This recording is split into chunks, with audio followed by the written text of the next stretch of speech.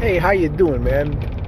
You know, I spent 38 years working hard, doing a good job,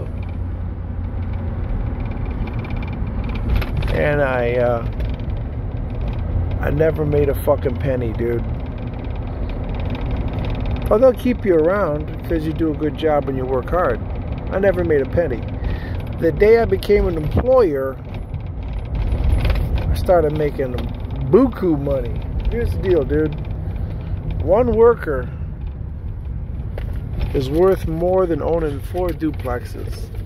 So if you owned $1 million worth of real estate, you would make less money than having one worker.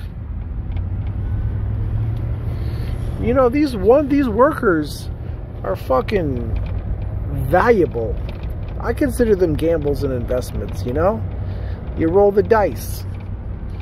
You pay a guy $200. Let's see if he can make you $2,000. Let's see if he can make you $3,000.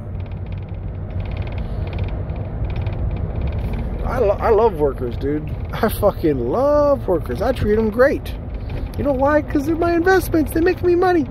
I give this guy $200.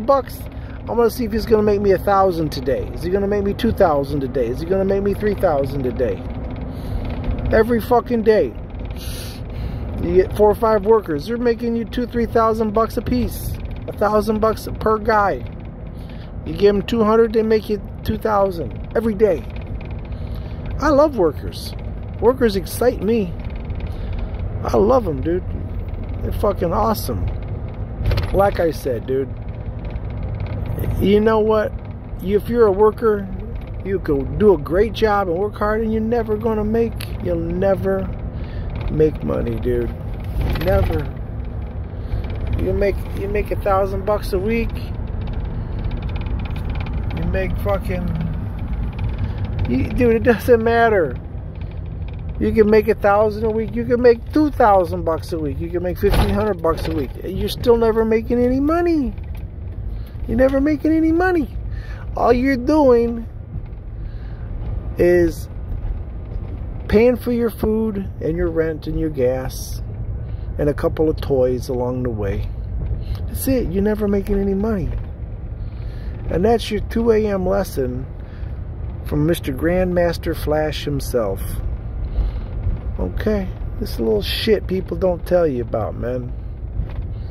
They never fucking tell you about it. So when you got your brain wrapped up in your job, you're losing all your track of your time, dude.